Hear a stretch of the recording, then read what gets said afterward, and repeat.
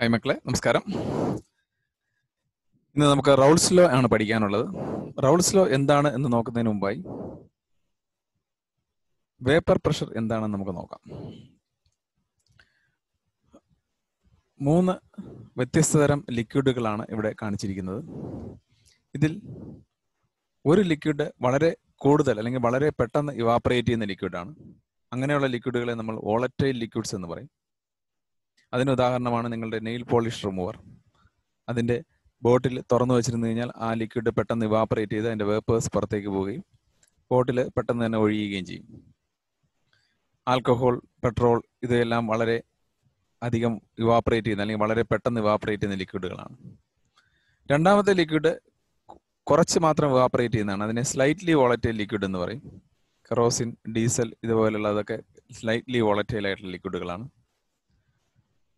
മൂന്നാമത്തത് വളരെ കുറച്ച് മാത്രം ഇവാപ്പറേറ്റ് ചെയ്യുന്നതാണ്, അല്ലെങ്കിൽ അല്പം ഒട്ടും തന്നെ ഇവാപ്പറേറ്റ് ചെയ്യാത്തത് ആണ് എന്ന് പറയാം. ഇങ്ങനെയുള്ള ലിക്വിഡുകളെയാണ് നോൺ വോളറ്റൈൽ ലിക്വിഡ്സ് എന്ന് പറയുന്നത്. കോൾട്ടാർ പോലെയുള്ള ലിക്വിഡുകൾ നോൺ വോളറ്റൈൽ ആണ്.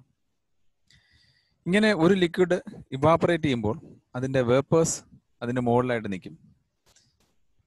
ഈ വേപ്പേഴ്സ് ആ ലിക്വിഡിന്റെ സർഫസിൽ ഉണ്ടാക്കുന്ന ഒരു പ്രഷറിനെ ആണ് അതിൻ്റെ വേപ്പർ പ്രഷർ എന്ന് പറയുന്നത്. അപ്പോൾ വേപ്പർ പ്രഷർ നമുക്ക് ഇങ്ങനെ പറയാം: the pressure exerted by the vapours in equilibrium with its liquid is called vapour pressure. ഒരു ലിക്വിഡിന്റെ വേപ്പേഴ്സ് ഉണ്ടാക്കുന്ന പ്രഷർ, അതിനെയാണ് വേപ്പർ പ്രഷർ എന്ന് പറയുന്നത്. ഈ വേപ്പർ പ്രഷർ ഒരു ലിക്വിഡിനെ സംബന്ധിച്ചിടത്തോളം അത് ഒരു കാര്യത്തെ മാത്രമേ ആശ്രയിച്ചിരിക്കുകയുള്ളൂ, അതിന്റെ ടെമ്പറേച്ചർ. ടെമ്പറേച്ചർ മാറിയാൽ വേപ്പർ പ്രഷർ മാറും, അല്ലെങ്കിൽ അതൊരു കോൺസ്റ്റന്റ് ആണ്. ടെമ്പറേച്ചർ കൂടുന്നതനുസരിച്ച് ഇവാപ്പറേഷന്റെ അളവ് കൂടുന്നത് കൊണ്ട് തന്നെ വേപ്പർ പ്രഷറും കൂടുന്നതായിട്ട് നമുക്ക് കാണാം.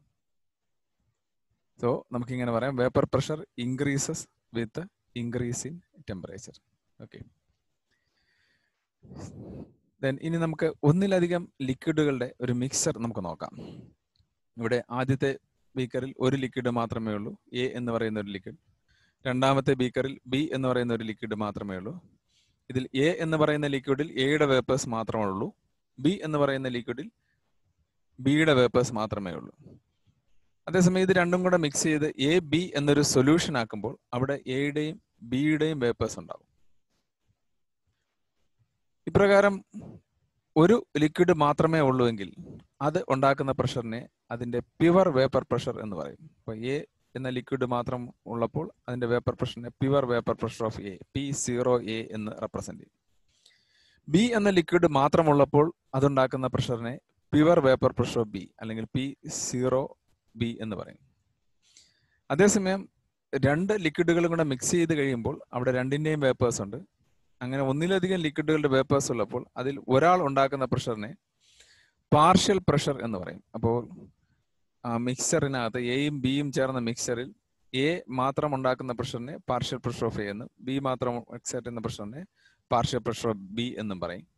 ഇത് രണ്ടും കൂടെ ചേർന്നുണ്ടാക്കുന്ന പ്രഷറിനെ ടോട്ടൽ പ്രഷർ അല്ലെങ്കിൽ വേപ്പർ പ്രഷർ ഓഫ് സൊല്യൂഷൻ എന്നും പറയും.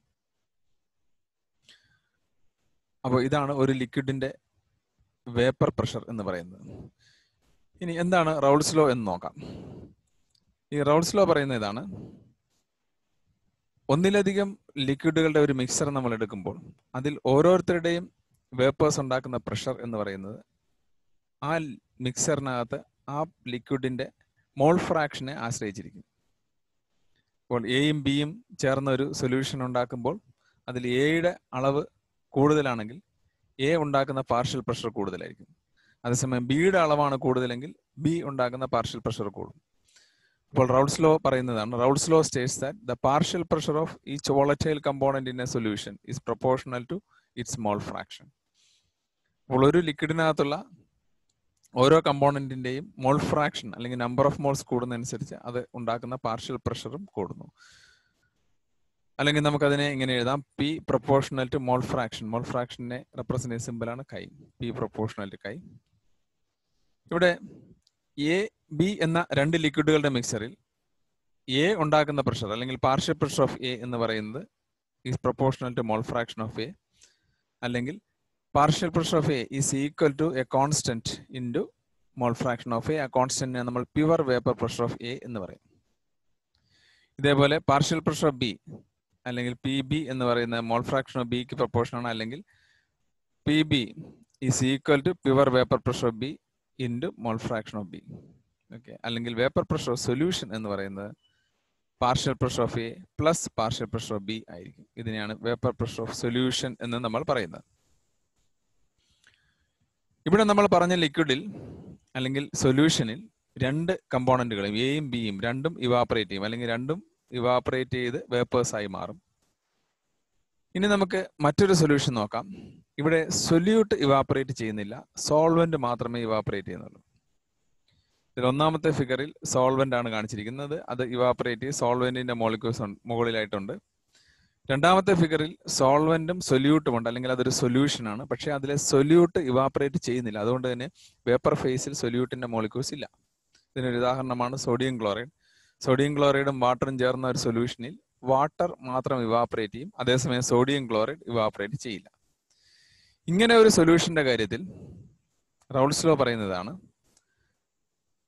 the vapor pressure of solution containing non-volatile solute is directly proportional to mole fraction of the solvent.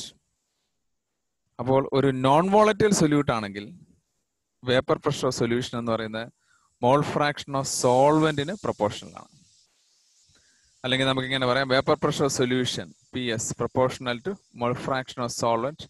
അതിനെ നമ്മൾ കൈ എ എന്ന് എഴുതും, mole fraction of solvent, or P S is equal to P0A into chi A. ഇതാണ് റൗൾട്ട്സ് ലോയുടെ രണ്ട് സ്റ്റേറ്റ്മെന്റുകൾ.